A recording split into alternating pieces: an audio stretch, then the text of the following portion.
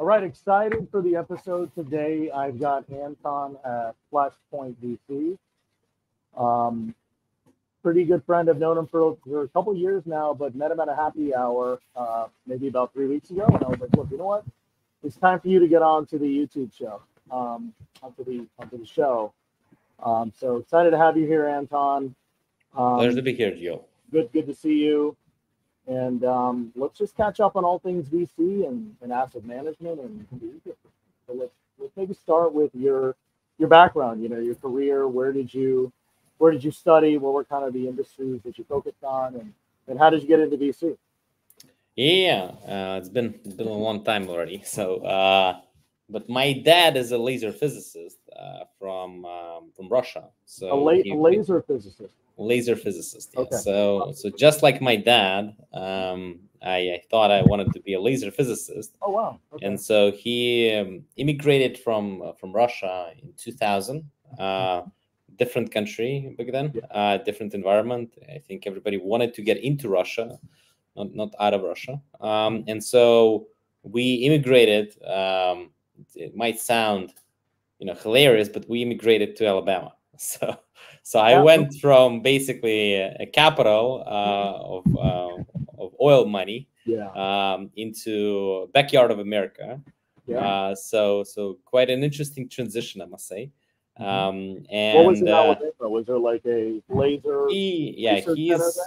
exactly. So he got a position as a research professor. Together, they reunited with his old friend, and Yeah. he did a few stints. But Alabama is where he ended. So I Mhm. went into middle school, then high school. But then it was time to get to choose college, and education is actually free in Russia. Mhm. So I Yeah. decided to follow my dad's footsteps and basically moved back in 2004 Yeah. and get into college and basically studied to become laser physicist. Um, Roughly by senior year, I kind of figured out, okay, like it's unlikely to be my thing. And so I got into business and finance. Basically like as an applied math and physics major. Finance wasn't hard thing to pick up, so did this certification of CFA, like level one exam. Kind of got my education in finance through just the book, and got into KPMG corporate finance. Did that for about a year, then ended up on the prop desk of a large institutional pension fund manager, basically doing a lot of bond trading and a little bit of equity. Mhm. Uh, then it moved a couple of years down the road. It moved into kind of a private equity gig with one of the previous guys that I worked in the pension fund. Mhm. Um, then I did my startup because it was quite a vivid times. Everybody Yeah. was Facebook just did an IPO. It was still Facebook, not Meta then. Mhm. Uh, so a lot of venture capital dollars were unlocking back in 2011 and Yeah. 12. And so tried my entrepreneurship gig, figured that this is what it is to build a product. But once we got to about the seed stage, 20K of monthly revenue, figured that it's actually not something that I'm too passionate about. And I met two guys, investment bankers from Morgan Stanley and UBS. And they just launched their first fund. It was like a $10 million fund. And so I pretty much joined the organization. And over the last decade, we basically built that into 500 million assets under management, multi-product company with not just VC, but also venture debt and a secondary arm. And so today we manage about 6 funds. But the strategy has remained the same, as to focus on founders that are coming from very good STEM background, basically Central Europe and Israeli founders, and they go global.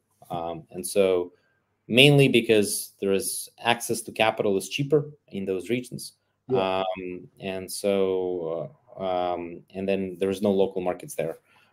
So they have to go global. And so you basically go for founders that are that have global aspirations, but tighter access to capital. And so you end up winning on alpha, and that's where you build return.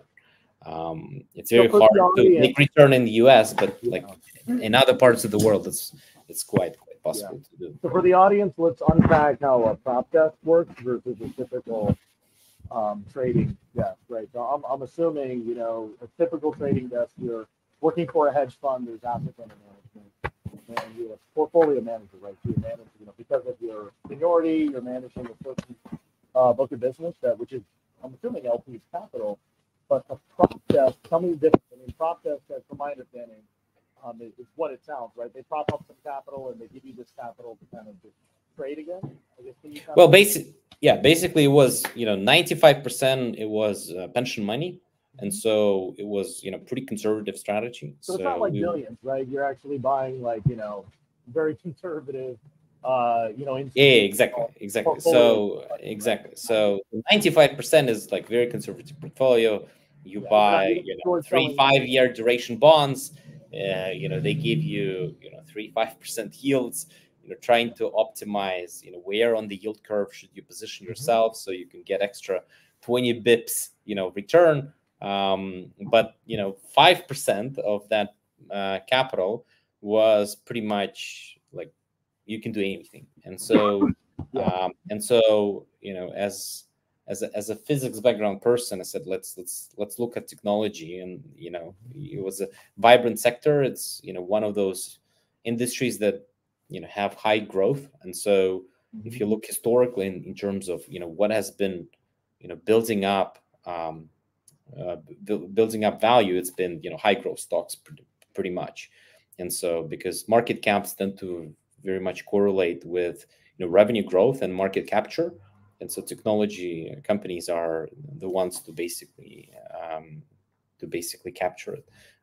In the late 70s and 80s, there were also consumer companies, but I think over the last 2-3 decades, it's been mostly tech companies that really grasped the market value. Yeah.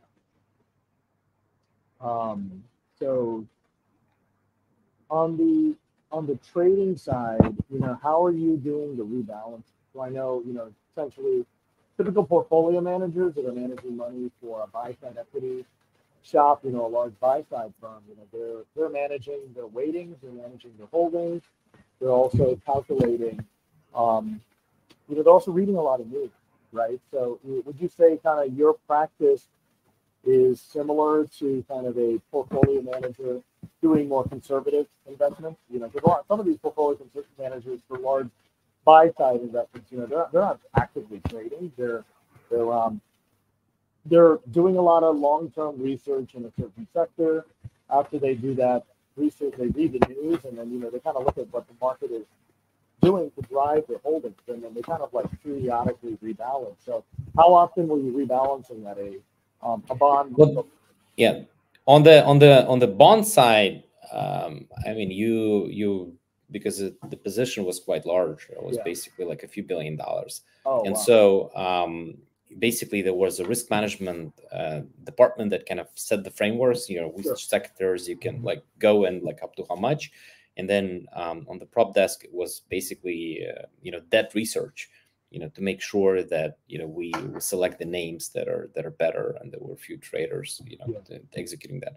On the equity side, basically there was a little bit more room. It was more, I'd say, risk reward driven. And so you basically look for arbitrage. If you have two companies that are relatively operating in the same market, and one is valued 30-40% cheaper than the other one, and then you have certain factors that they could impact that value unlocking, you basically bet on that, and if you want to hedge that against the index, you could do that. And so that was more absolute return driven, and so name specific.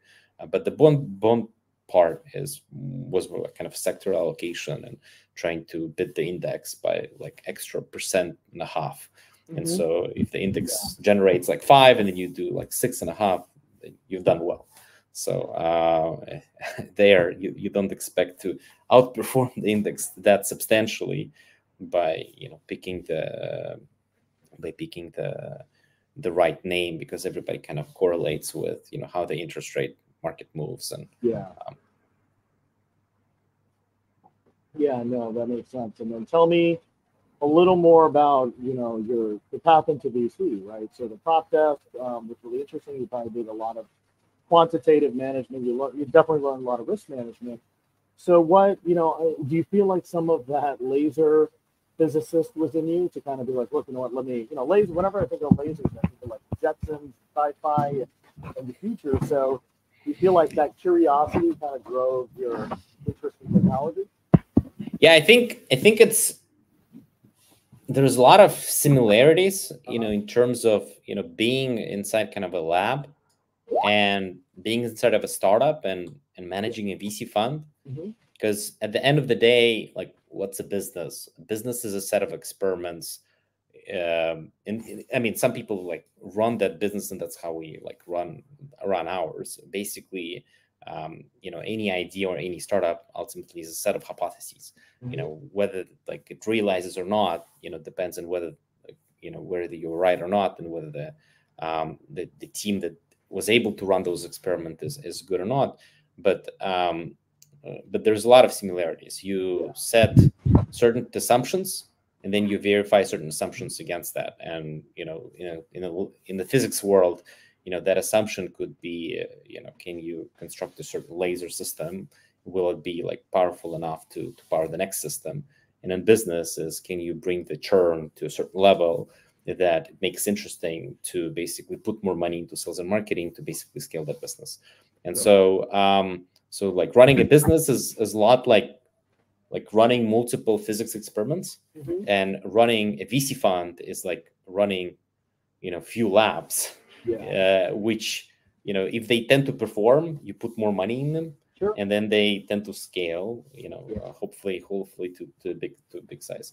So, so the way that we've quantified our VC business is basically taking that approach is risk reward basis in terms of how we allocate dollars.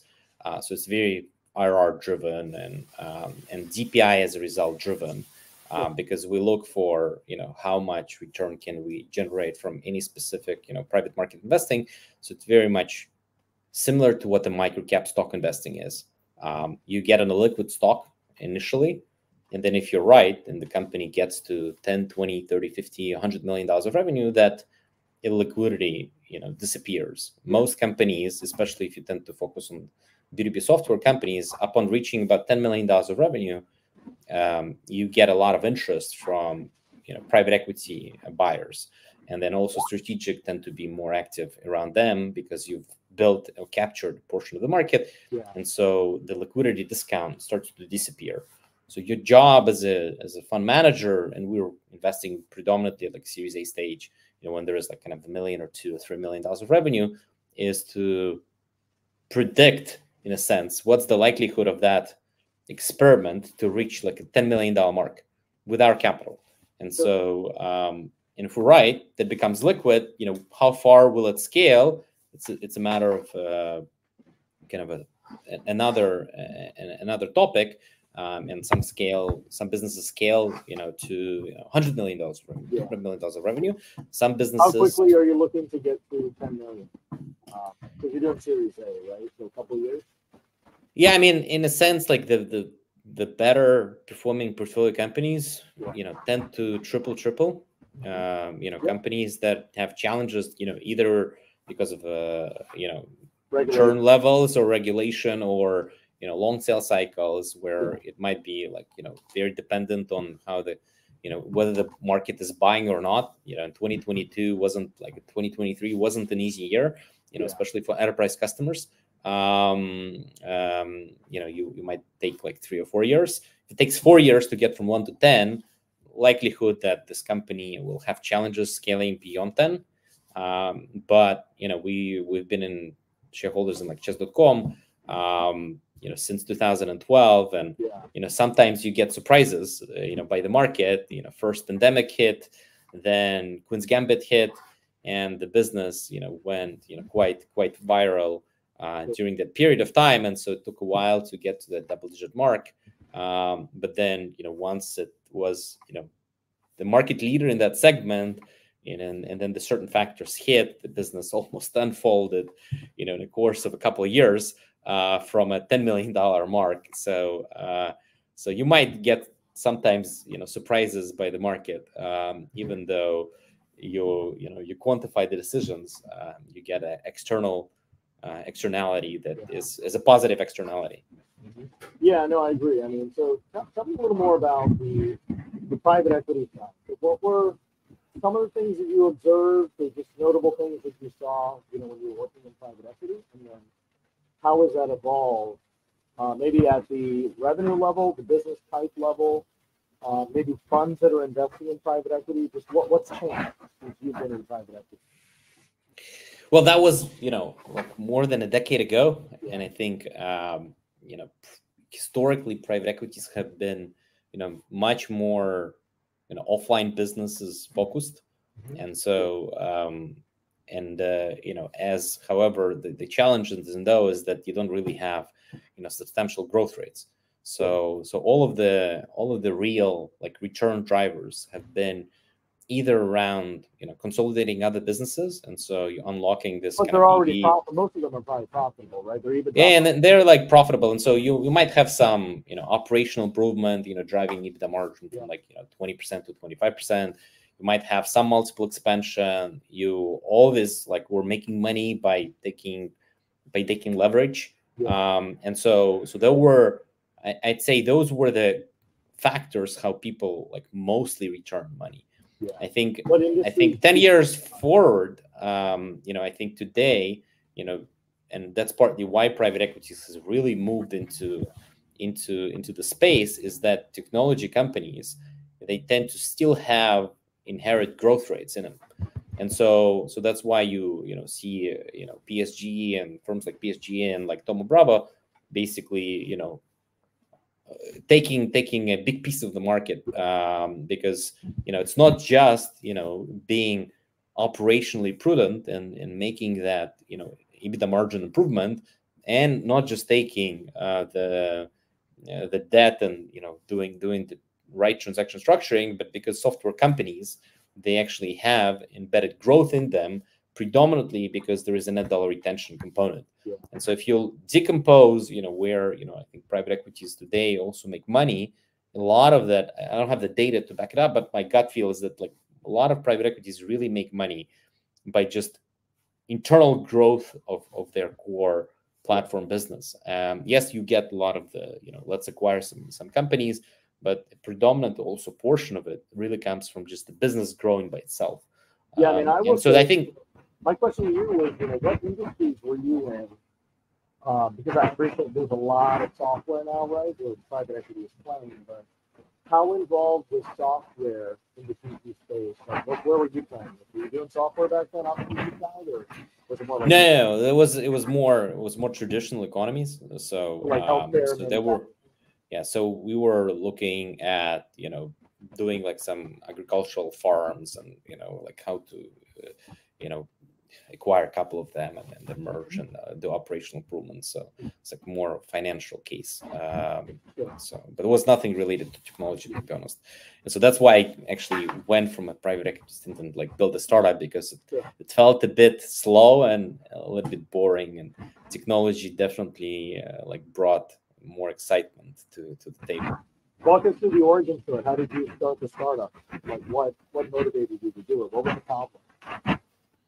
I think the fact that I could do it is, you don't really need to do a lot of. I know how to code from school, and so and most laser physicists do, or just most physicists know how to code, because you have to run experiments, you have to write some scripts. So I educated myself on Ruby on Rails, build the startup and basically push the team, and it felt like this is cool. Let's just build something and see what yields. We didn't really put too much thought about like what will like the monetization strategy will look like, and what would be like the online conversion funnels. Yeah. So it was more a entrepreneurial urge to just do something. It felt like after, and it was at around the time when Facebook got public. So as you can imagine, it's like you read like this is $100 billion company. You know, you could do it. Like, okay, how it's like you're not different from Mark, and you know that's the underlying. You know, I think for a lot of the people, like starting something is about that. It's just like going and building something, and like maybe like as a repeat time entrepreneur, you kind of like really self-impose a lot of restrictions, and you really think about, okay, is that a really big time, and is that a really big idea that, you know, I'm like passionate about it. But like when you do the first gig, it's a lot like you know, why don't you just go and do it? Yeah, absolutely. So tell me a little more about Flashpoint, you know, your guys' sourcing, screening process, kind of what your thesis is, and what are you guys excited about? Sure. What has changed? You know, I mean, I would say one more thing I would say before you jump into that is, you know, on the private equity side, there's a lot of innovation in revenue-based financing. I think there's going to be a lot of software platforms that can like use the financial data, like, you know, these fintech companies that are out there now. You can plug your financial data in, and then all of that data can tell you, you know, your EBITDA, you know, what your revenue multiple is. You got graphs and analytics from like last year, and you can, you know, a lot of that can be kind of really calculated and possibly be automated. If you want funding, just plug in your CRM and your payment system, and then it could almost be like this AI private equity investor says, look, you know, you're at this multiple. The business that you're in is a, you know, $2 trillion market size. Here's your competitors, because they pull in all the data from Facebook or whatever. And, you know, a lot of things that we use our mind to do, I feel like there's now nodes and structures that can probably put that together in some way to possibly like offer a transaction. Right? And I don't know what your thoughts are on it. Like, how far away are you? I mean, there are softwares that people use to augment that process. And then, you know, on the founder side, there are softwares now that like founders can go in and, you know, kind of explore funding, you know, revenue. But where do you see that intersection at some point where private equity VC investors are? Yeah, I think I mean the VC like organization you know that we invest from is basically it focuses on some kind of Series A stage when it's still like relatively early, and so there are still a lot of unknowns, and they're all high growth businesses. So when we come in, they, you know, tend to grow like, you know, 100%, 200%, 300%. So and so there is a lot of still uncertainty about like what's to come, and how long will that, you know, persist, and, you know, how scalable the user acquisition channels are. And so when we started Flashpoint like 12 years ago, the first fund was, you know, more consumer centric. You know, a lot of the markets weren't really still taken, and so we backed like company like Chess.com. And it was like basically a play on mobile, and they were just getting into the App Store and Google Store, and so so that, you know, played out quite well. Eventually, General Atlantic acquired that business for about $650 million, and so you know, we backed a company like Shazam, which got acquired by Apple. So and so, you know, in Fund 2, we went into B2B like motion and marketplaces. In Fund 3, and backed companies like Guesty, which just announced like a Series F from KKR. And so in Fund 3, we went, you know, predominantly into continue to do more like B2B software. So 95% of what we do today is B2B software. And then, you know, we also started to focus more on like AI and machine learning as like those technologies really got, you know, mainstream adoption. And, you know, we're now, you know, companies like Test Trigger, which we backed a few years ago, you know, really started to, you know, generative AI has really been at the forefront. So I think, you know, in terms of as a generalist VC fund, I think you really need to be, anticipating where the puck is going, and not where it is today. Sure. And as we start to raise our fund 4, we're also thinking about the climate technologies. I think over the last couple of years, there's been a lot of talk. I think the regulation is coming, or it's increasing, and there's a lot of net zero talk by public companies that it's important. I think the social movement also propel that path forward, and that it's you'll not just need to make money, but also be socially responsible. So all of that impacts corporates to start paying attention. So so that's one of the sectors where we're spending more and more time. But today 95% of what we do is B2B software. This is the most, I'd say, predictable and scalable way to make money. I mean, if you got the product right, and at a Series A stage, you kind of get that gist, is there net dollar retention? How good? Usually the company by Series A stage has, 20, 25, 30 people. So you can already get a feel of, whom can the founders hire and how good are they at hiring the first level of, execs or middle managers. Maybe it's still not that VP level person, but, it's head of somebody. And so you can get that first understanding how good the founder is able to transition out of a founder role into kind of a CEO role. It's still not to the fullest extent, but because that typically happens by kind of their $10 to $20 million that when they really phase out and really kind of grow into their professional CEO roles. But you can get the gist, how the founder thinks, what is his action steps have been to really grow into kind of a ex-founder to a proper CEO role. But VC has definitely changed quite a bit over the last decade. But if you're not curious, where the markets are heading, and you're not always researching and grinding, I think it's a very competitive market in general. So. No, absolutely. What are ways to be able to parse out AI talent? So a lot of these AI companies, there's companies that are not AI companies, but now they're branding themselves having some type of automation or AI. So when you're diligencing these companies, maybe in the first or second pass, what are some telling signs that maybe this could be a winning team, especially in the early stage? Yeah, and I mean, not all AI is created equal in that sense. I think if you look at how the value capturing is taking place, you see that a lot of the horizontal SaaS companies, the ones that have been built out over the last decade, from Workday to Salesforce to HubSpot to ServiceNow to UiPath, you name it. There's a lot of horizontal SaaS companies, and so a lot of the value that AI has really created, with GPT models specifically, and with the LLMs being the core capturing mechanism, is where those companies will more likely to capture value rather than the new companies. And so when we look at certain industries, this is where we believe with AI that there's going to be value created. So for instance, in hospitality and travel, we've built a solid track record, and it's an industry that is not very keen to innovate very quickly.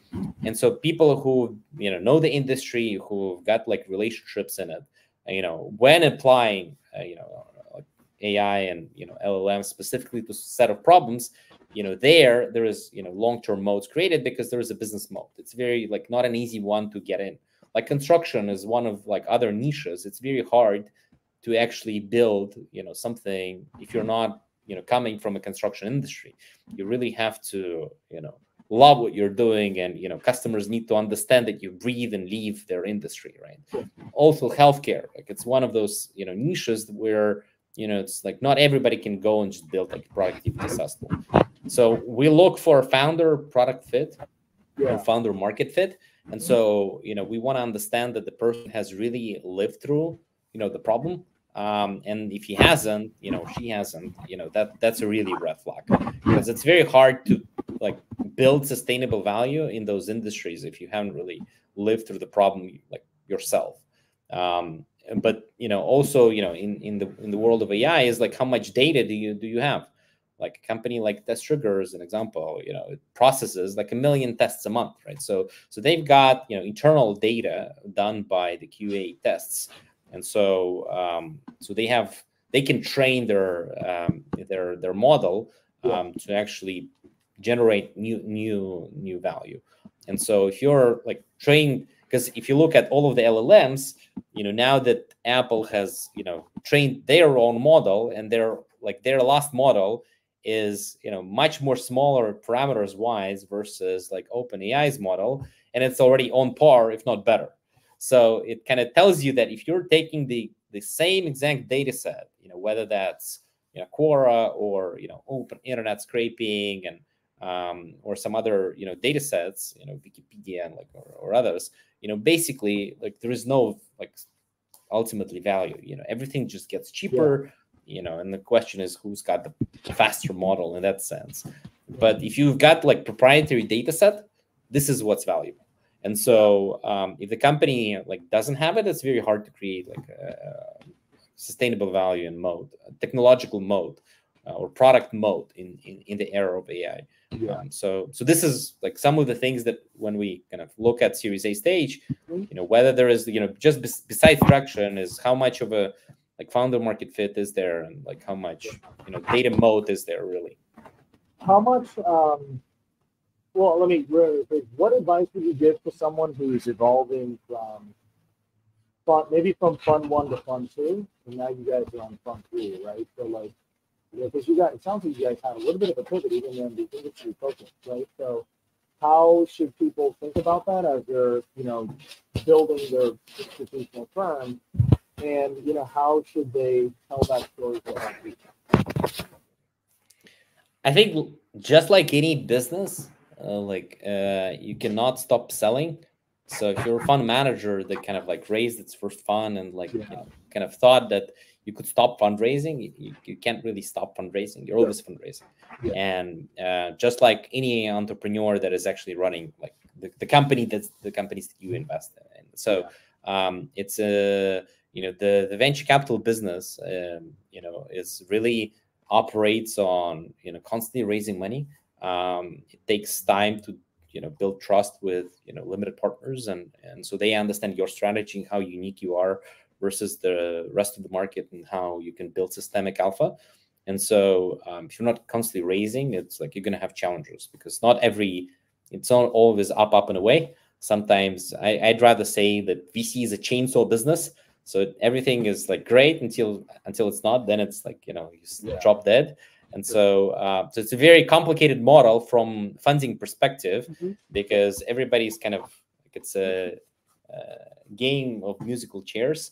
So if you're not constantly raising, you might have challenges, and so you need to keep on doing that. I think you need to love what you do and always be curious. If you're not specific in general, this is a business about like curiosity and how to structure that, how to farm that insight out of the market, and provide capital to people who are also curious enough and builders.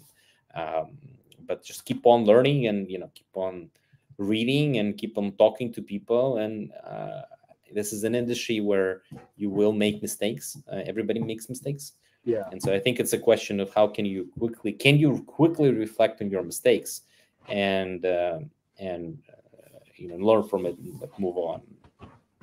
Yeah, absolutely. Well, this was really great. Really enjoyed getting to know you a little better.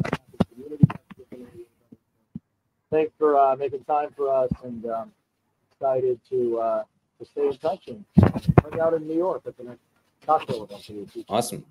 All right, man. Take care.